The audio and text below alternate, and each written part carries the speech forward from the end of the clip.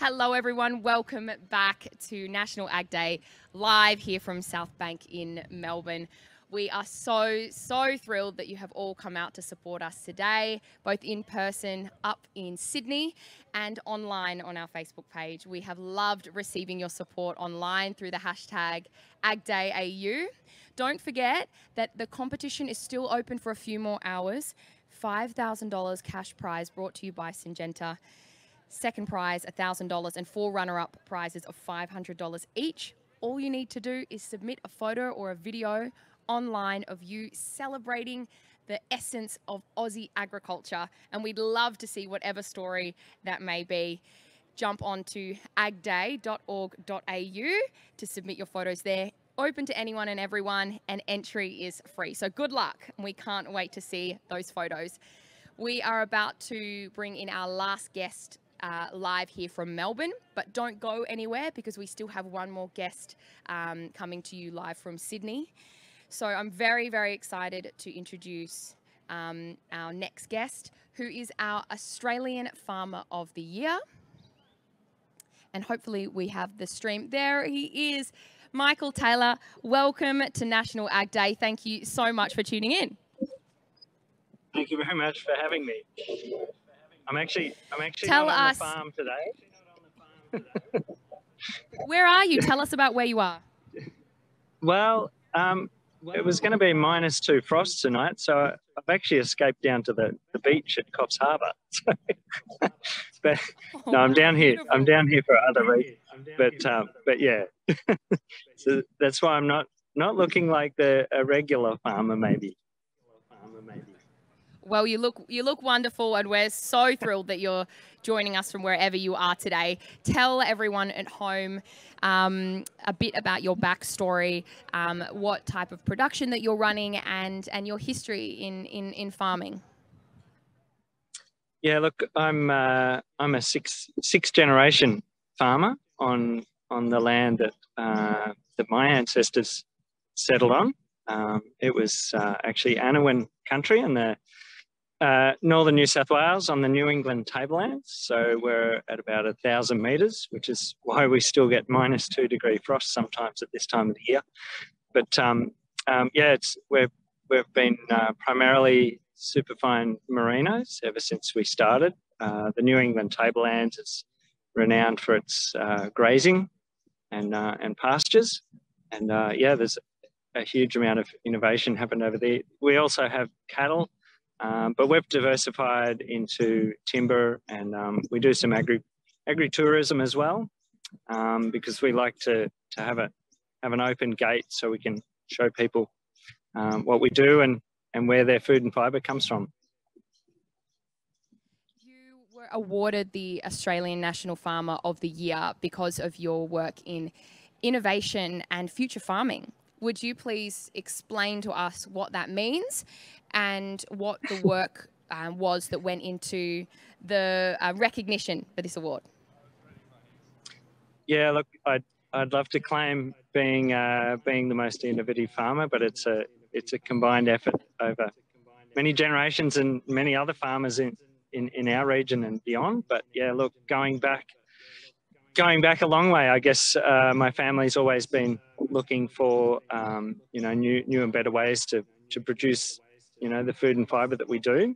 I think what we've become known for is our sustainable farming practices, and I won't say that they're all perfect, but we're a lot more in touch with our natural capital and the land that we believe we're stewards of these days. And we've innovated production through fertilizer use and cropping and pastures and all sorts of things, and genetic improvements in our sheep and cattle. But look, it's all come around to being more in touch with the land and looking. I'm 6 generations, and we're still producing food and fibre off the same land, and we'd like to see that going ahead for many more generations. So we have to really respect our natural resources and we're doing a lot of things to look after them, like managing our grazing, and to maintain ground cover, and planting more trees, and recreating biodiversity that has been lost in the past. And we're doing there's a lot of, yeah. So they're just some of the things. I know there is a mountain of things really that make up everything that you do. You are a sixth generation farmer. It is an incredible amount of knowledge that gets passed down. How has innovation played a role in this? As I'm hearing you talk about this, and your future proofing, and thinking about the future of the property, and I wonder how innovation has changed over those generations, and whether that has been a through line in the continuation of the family on the property. Yeah, look, I think a lot of people, you know, they hear 6 generations, you know, 180 plus years, and they think that's a long time. But in terms of our landscape, it's only a very, very, very brief period. So we're only starting to get a small understanding of the larger cycles, and you know, is being documented through climate change at the moment. But yeah, we're living in a very modified landscape now. So we're thinking about ways that we can better improve the resilience, as you know, as the seasons change. So part of that has been a huge amount of replanting of trees.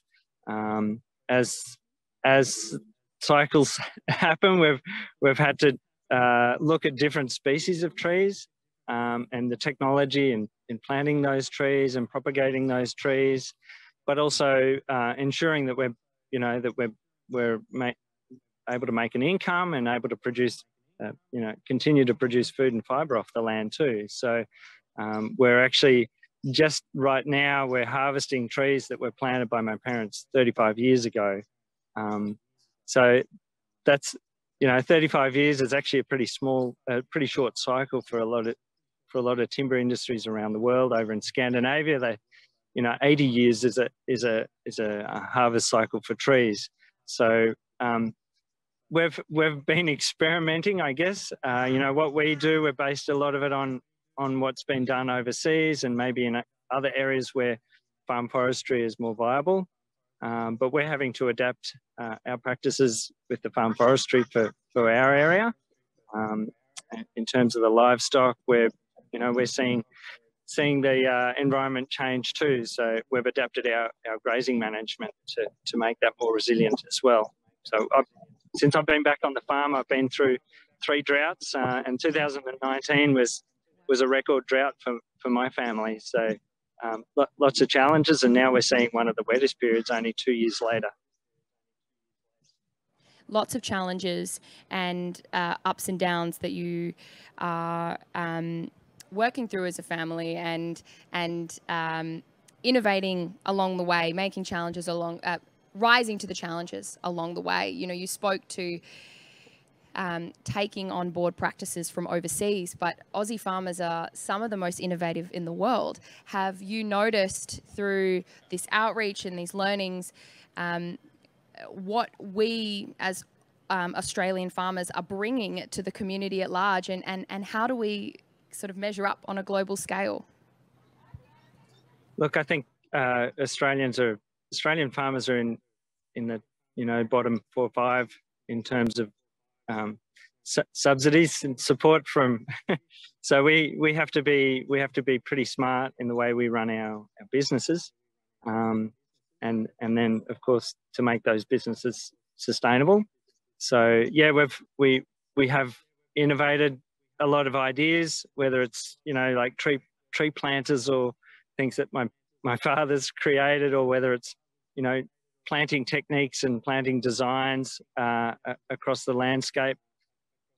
Unfortunately, a lot of it still for us where we are is all new. So we've made a lot of mistakes along the way, but the most important thing is we're able share that information with other farmers and learn from other farmers too that come in with fresh ideas. So I think often there's this idea that farmers come up with ideas completely out of the blue, and it's very innovative, but in actual fact, farmers are working together right across the country trying to figure out how to do things better. So yeah, it's a team effort. It's a team effort indeed. What does the future of farming look and feel like to you, and what would you hope is the vision for the future, not just of your property, but of the connection between urban communities and agricultural communities at large as we celebrate National Ag Day today? Look, I think we're living in a really exciting time. For me to be able to be, broadcast right across the country like this, talking to everybody, it's changed the way we connect with our customers, and the transparency in what we're doing, and that leads to more integrity.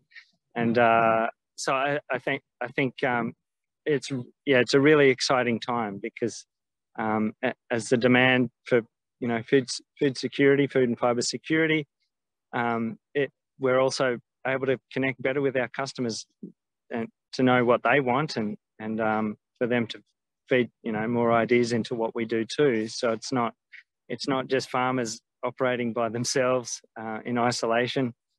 So yeah, look, I think the future of agriculture is very exciting. It just links back to everything in our lives, and to be able to, we're a lot more mobile these days too. So to be able to get our urban cousins back, out onto farms, it's a lot easier than it used to be. So provided we don't have too many more pandemic issues. Yes, indeed. We are all hoping for that not to happen. Michael, just before you go, lastly, please just tell us, for everyone who's watching at home, any last words and supportive words that people can take with them as we celebrate our farmers and celebrate local produce today. And yes, we would love to hear from you. Yeah, look, any chance you can, get out in the country and look over the fence as you're driving down the road, and when you stop in country towns, talk to farmers. And I just like to shout out to my family and my wife Millie. Millie, my wife's from the middle of Paris, so it's been a huge change for her. But that's opened up so many avenues for understanding what we're doing and what it leads to, how important it is. So yeah, I say just get out in the countryside, go for a drive. You might have a destination, but make the most of the journey on the way. We're doing that as well every day in our work. And farmers, I think generally most of the time we're really proud of what we're trying to do. We're trying to do the best we can under the circumstances, and as you know, battling the the weather and whatever else Mother Nature throws at us. It's we can only do the best we can. So, but connect with your farmers next time you get a chance. That's wonderful. Connect with your farmers. We love that. Michael, thank you so much for your time. Enjoy the beautiful sunny weather in Coffs, and congratulations on the acknowledgement and all the successes. So we wish you the best and the best of the future for your farm as well. Thank you very much. Everybody have a nice day. Thank you very much. Everybody have a nice day. Thank you.